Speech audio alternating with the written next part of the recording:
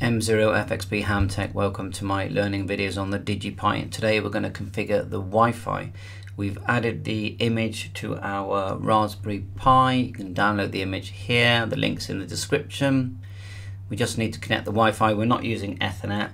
The good thing is DigiPi has a built-in hotspot stroke Wi-Fi, so if I select here and then look in my network, we're going to see one that's called DigiPi, and I'll give it a couple of minutes to boot up. When you first power it up, you can see it in the top left there of my video. So when you click this, you're going to need to connect to it. So you click connect, and the pass numbers are on this page.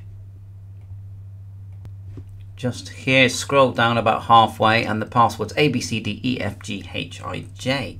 And this will be the IP that we're looking for once we've done that. So back to Wi-Fi, put that in, DigiPi connect, ABCDEFGHIJ,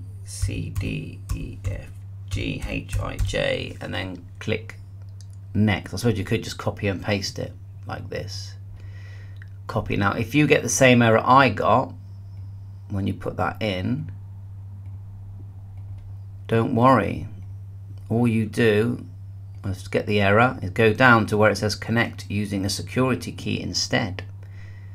Then it allows you to put the longer password in. I did get stuck on that, but we're okay now.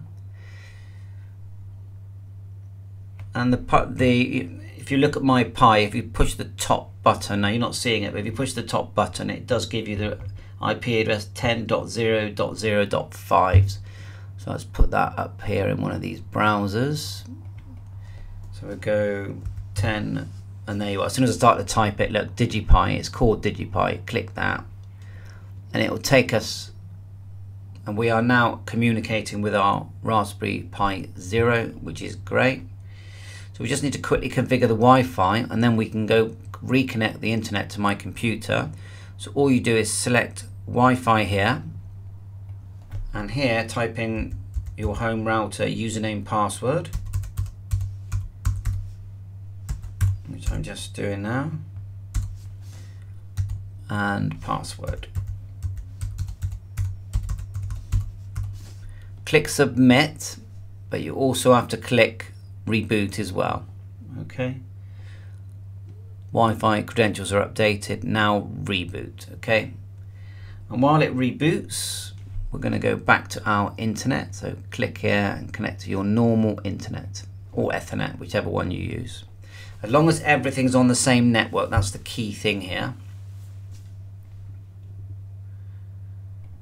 You'll see now it's appeared, and it's actually got the new IP address, which is 192.168.0.106.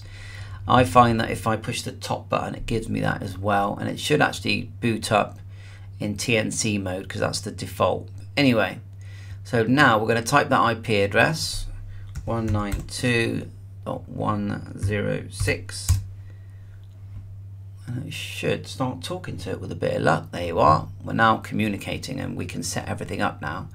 So first of all, press Wi-Fi. If you're curious what all of this is, these are all the programs we can use. You can turn them on and off, and underneath are the browser links to communicate. So everything works wirelessly, and that's why I think this program is fantastic.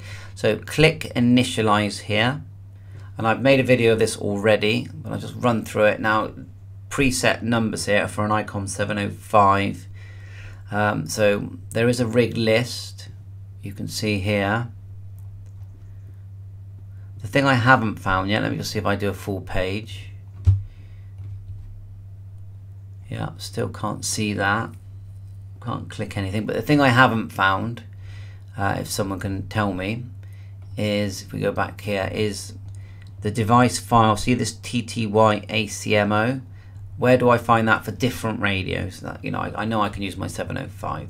So otherwise, call sign at the top, WinLink password, you know, just create an account, log into WinLink and put the same password here.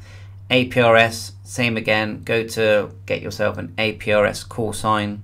Just Google APRS registration, you'll find it, and put that in there. Your grid square, also Google latitude, longitude, you'll get that. This is node pass just create a password for now. I'm just going to put something random in there.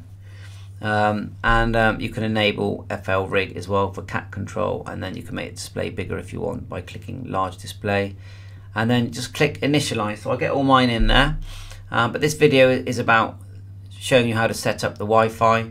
Yes, you can just connect an Ethernet cable.